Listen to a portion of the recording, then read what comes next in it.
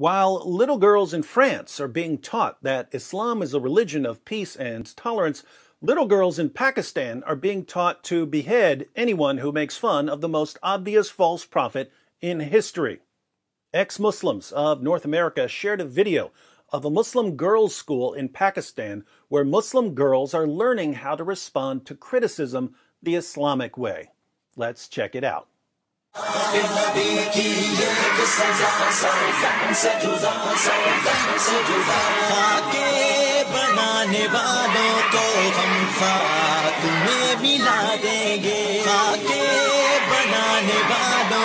We need to give credit where credit is due. Islam may not be good at producing countries where people actually want to live, or at promoting literacy and education, or at defending women's rights. But when it comes to cranking out songs that make people want to go out and slaughter people in the name of Allah, jihadis are the kings of rock. There is none higher.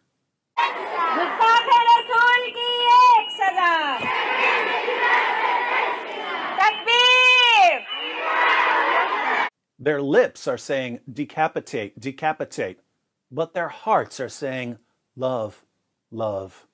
Abu लहब के पैरोकारों, तुम खाके और cartoon क्यों बनाते हो?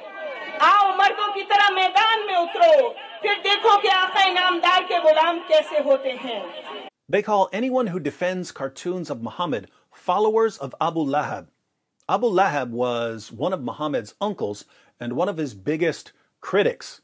He knew that Muhammad was an impostor and a false prophet. So calling people followers of Abu Lahab isn't exactly an insult. It's strange, though, that they tell French leaders to come and face them like men. Do they really think that Emmanuel Macron is going to assemble an army and attack a girls' school in Pakistan? Be realistic, ladies.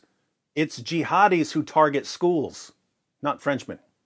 अभी तुम्हारा एक शख्स जहन्नुम Vasil हुआ है. अभी तो हमारे सीनों में आग दहक रही है. तुमने मोहम्मद अरबी सल्लल्लाहु अलैहि वसल्लम के गुलामों को ललकारा है.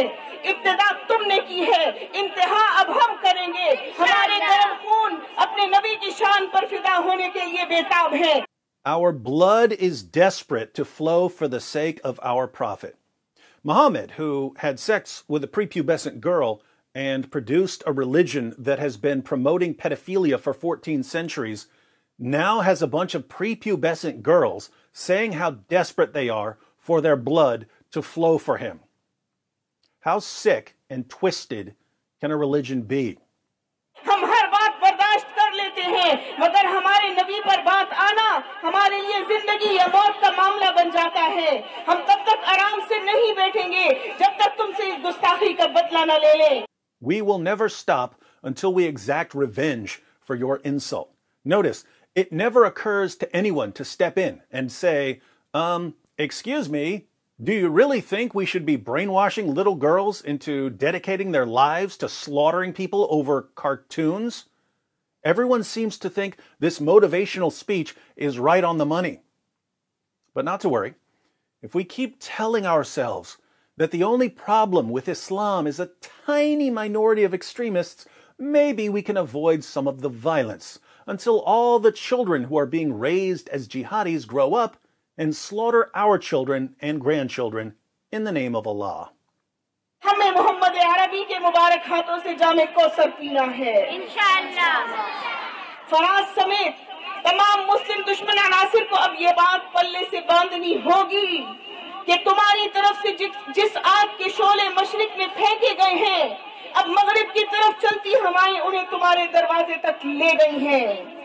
The flames you spread to us in the east will now reach you in the west. The flames of cartoons that people put on the internet and thus reach people in Pakistan on Facebook and Twitter will now reach you in France and Austria. But the flames that reach the west won't be cartoons. The flames that reach the west will be jihadis slaughtering Christians in church and slaughtering random people out for a meal. Once again, we see that Islam has a perfectly functioning moral compass. क्या ऐसा मुमकिन है कि मुसलमान का लहू रंग न लाए? क्या ऐसा मुमकिन है कि मगरिब हमें बेअमन करे और खुद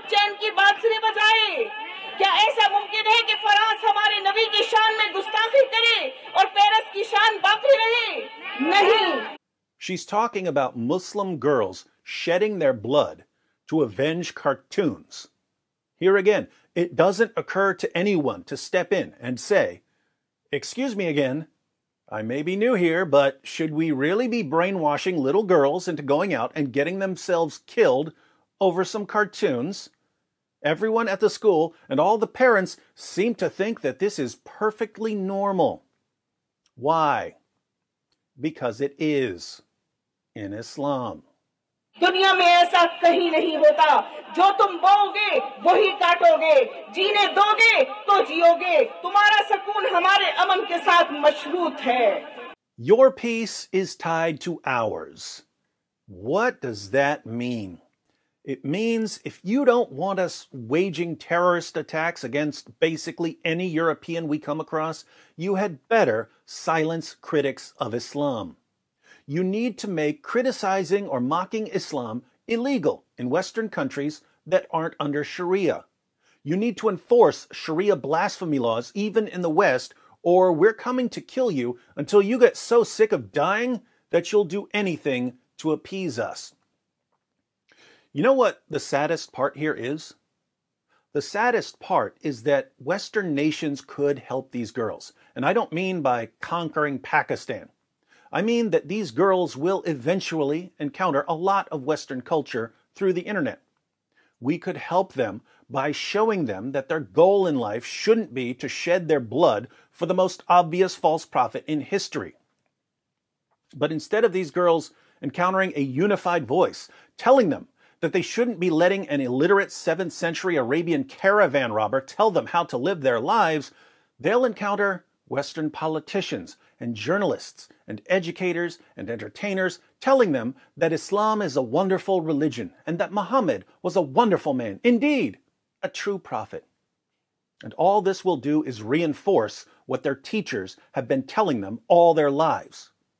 Schools in Pakistan are brainwashing little girls and preparing them to martyr themselves for a fake prophet. We respond by praising and honoring the religion that promotes the brainwashing and the martyrdom. We respond to stupidity and insanity with more stupidity and insanity. The response of the West so far has been an epic failure, so why don't we try something new? How about we respond to stupidity and insanity with a relentless presentation of the facts that prove conclusively that Muhammad was a false prophet? We might hurt a lot of feelings, but we'll definitely save a lot of lives.